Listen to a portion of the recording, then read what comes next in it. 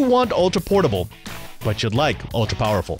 You need all-day battery life, but you'd like enough horsepower so that your rendering doesn't take all day. You're all about that business life, but you'd like to get your frag on with some buttery smooth graphics, and you want to be able to do all of that without breaking the bank for performance that will be out of date in a year. That's why I've got the ASUS XG Station Pro for some hands-on tech. Hands-on Tech is brought to you from TWiT's LastPass Studios. Using the same password everywhere is a security nightmare waiting to happen. LastPass easily creates unique passwords for every site. Visit lastpass.com/twit. This is TWiT. This episode of Hands-on Tech is brought to you by LastPass. Allow your remote workforce the ability to do their best work securely without jumping through hoops. Visit lastpass.com/twit.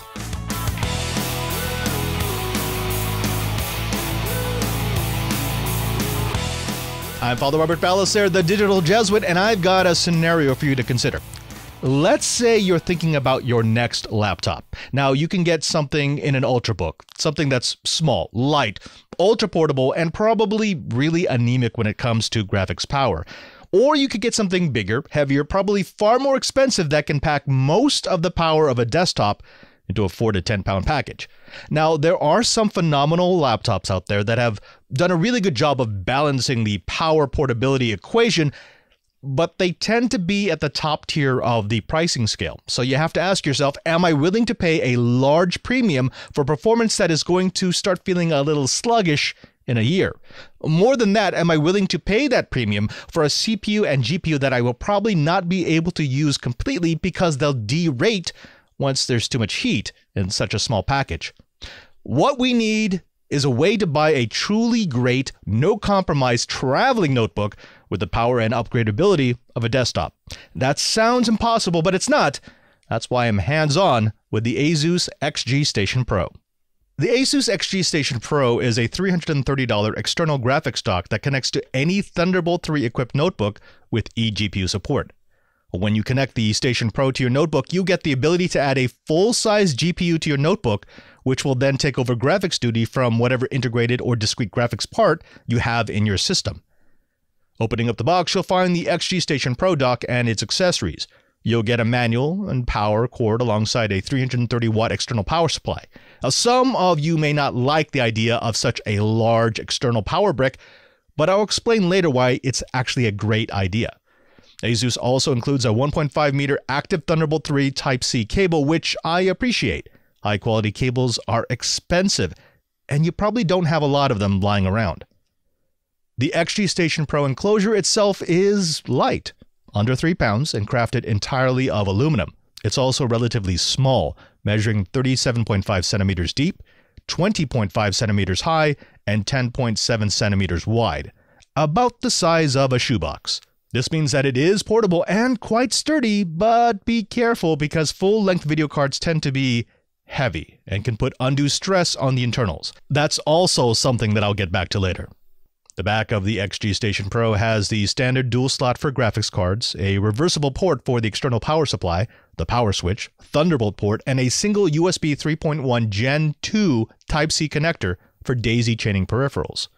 Getting into the enclosure is easy thanks to the slide-out panels and a single screw that holds a locking mechanism in place.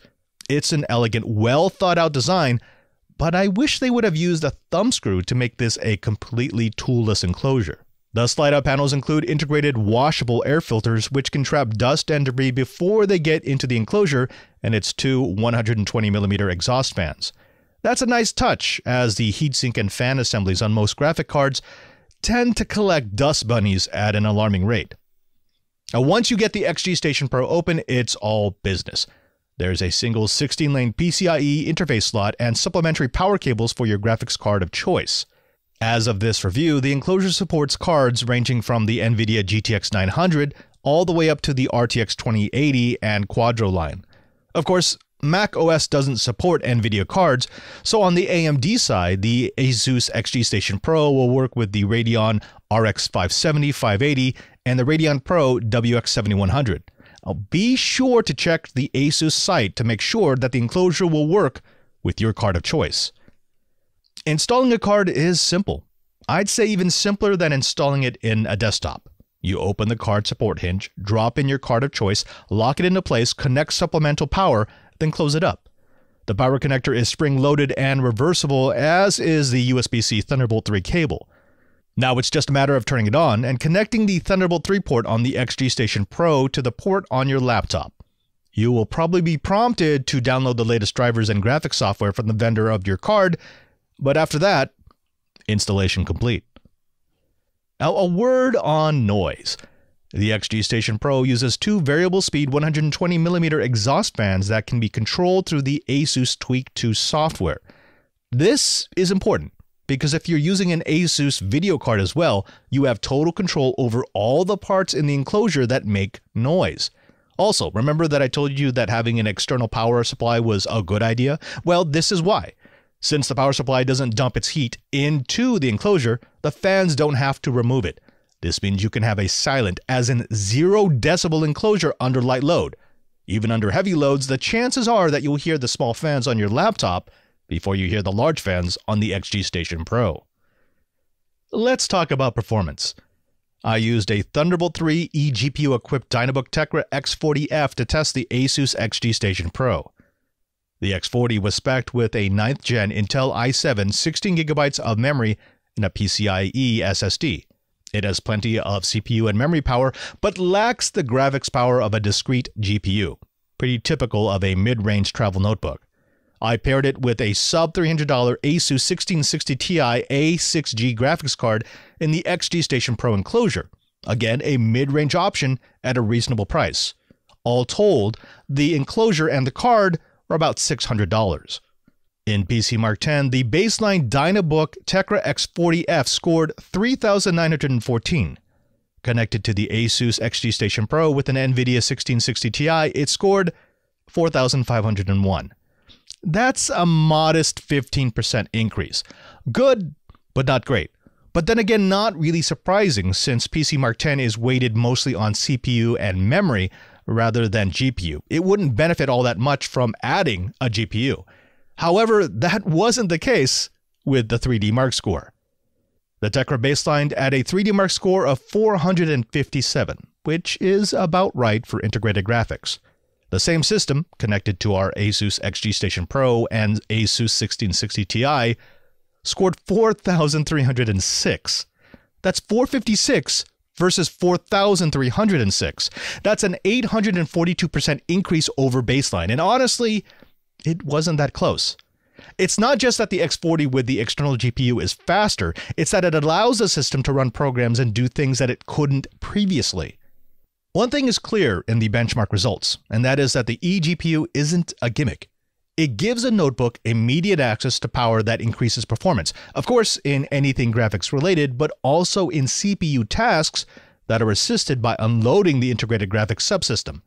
In 3D Mark, the eGPU connected system saw a 5.6% CPU task performance increase. In PC Mark, the CPU-GPU combination mixed content creation score saw a boost of 55.5%. In other words, when you have a capable GPU, some tasks just get offloaded from the CPU. Of course, that's just benchmarks. They might show us the potential power that can be harvested by a system like this, but that power sometimes doesn't translate into actual performance. So what can it actually do in the real world?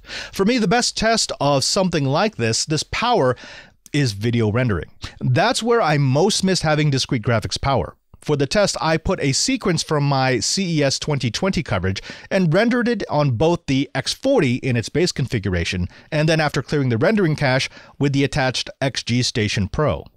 Alone, the Dynabook rendered the sequence in 20 minutes, 58 seconds. That's actually quite good for a sequence that took my last notebook more than 35 minutes to complete. However, with the ASUS XG Station Pro attached, Adobe Encoder finished the render in 3 minutes, 52 seconds. That's 5 times faster, or 18% of the time to do the same amount of work. Now, it should be mentioned that I use several filters and rendering options in my standard workflow that take better advantage of GPU power, but still, that's a 500% performance increase and potentially hours of saved rendering time over the course of one of my typical events. And yes, the XG Station Pro isn't just for us video content nerds. A couldn't help but bust out a little gaming, and all I can say is damn. I played everything from Minecraft to COD, Oxygen not included to Rust. I stressed it at 4K, pushed to external monitors and the internal screen at the same time. I did broadcasts with GPU-powered streaming software at the same time that I was gaming, and the ASUS combo did it all without as much as a glitch. Everything was beautiful, smooth and shiny, and chrome, with all the eye candy turned on. Everything was also rock solid, which isn't true of every enclosure that I've tested. Clearly, ASUS did their homework. This episode of Hands on Tech is brought to you by LastPass. Now with 25 million users and 70,000 businesses, it's no surprise why they are the award-winning #1 password manager. They help you transition your remote workforce, and single sign-on manages employee access in a centralized view, so IT always has insight into who has access to what from where. LastPass has won 8 awards this year. You don't have to take just our word for it. LastPass speaks for itself. Visit LastPass.com/twit to find out how they can help you. That's LastPass.com/twit. Obviously, there's a lot of promise in a product like the ASUS XG Station Pro. It has the ability to change what we expect to be able to do with our laptops. Now, I have a desktop that was specifically designed for video editing, but over the past 8 months, I have replaced it with this, my laptop, and an ASUS 1660 Ti. It has consistently outperformed my customized desktop. Not only that, it changed the way that I work. The fact that I could take my laptop with me as a daily driver and only plug it in when I need to render or do a little gaming, well, it just changed my workflow, and I like that. Now, there are a few things that you need to keep in mind when deciding if an enclosure is for you.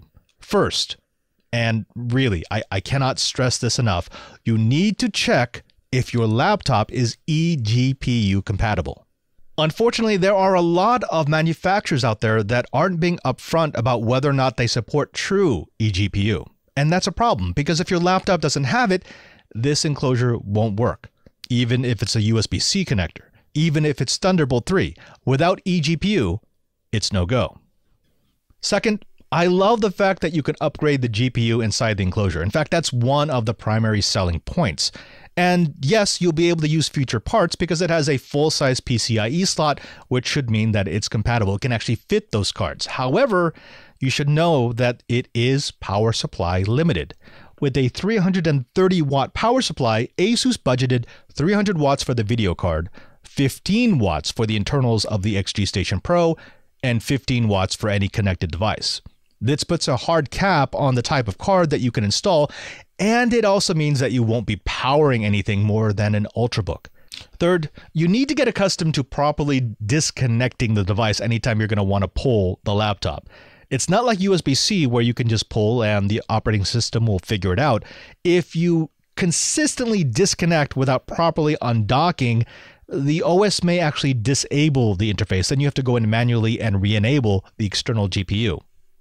Fourth, there is a pass-through USB-C port on the enclosure, but I wouldn't use it for anything that needs high bandwidth. Keyboards, mice, printers, maybe, sure, but network adapters and storage devices might start pulling enough data to glitch the enclosure. Also, the port only supplies a maximum of 15 watts of power, so anything more power-thirsty will need its own power source. Finally, and this is sort of a nitpicky note, the enclosure is small, so there's a temptation to travel with it. I know that I did. And if you do that, you should know that there's a good chance you're going to break the enclosure. You see, those cards are heavy. They can be up to 10 pounds, and all that weight goes into the PCIe slot and onto the card bracket. Unfortunately, that card bracket is normally made out of really thin, not so strong metal, so the force goes into the slot.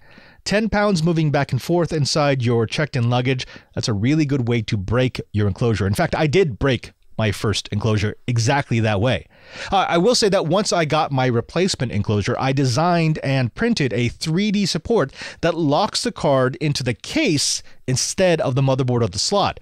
And I haven't had any traveling problems since then. If you want the design, just ping me and I'll make it available. Beyond that, I am completely impressed by the ASUS XG Station Pro. It outperformed any integrated solution I've ever tested because its superior cooling means the GPU would never derate. It also gives me more options as far as ports are concerned.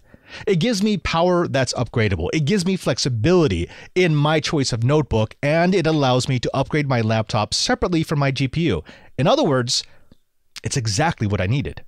If you're looking for a way to boost your laptop's power and flexibility, I think you'd be very well served with the ASUS XG Station Pro. I'm Father Robert Ballecer, the Digital Jesuit, and I'll see you the next time I get my hands on tech. Want more TWiT? Well, check out Smart Tech Today. It's at twit.tv/STT. It's the show where Matthew Casanelli and I cover everything there is to know about smart tech. It's automation, it's connected devices, it's smart home, it's all those goodies and so much more. We get the news, we get the latest devices, we do reviews, everything. You gotta check it out, twit.tv/STT for Smart Tech Today. Keep up with all the hottest tech news and gadgets. Visit twit.tv. There you'll be able to find and subscribe to all our tech shows. Thanks for watching Hands on Tech.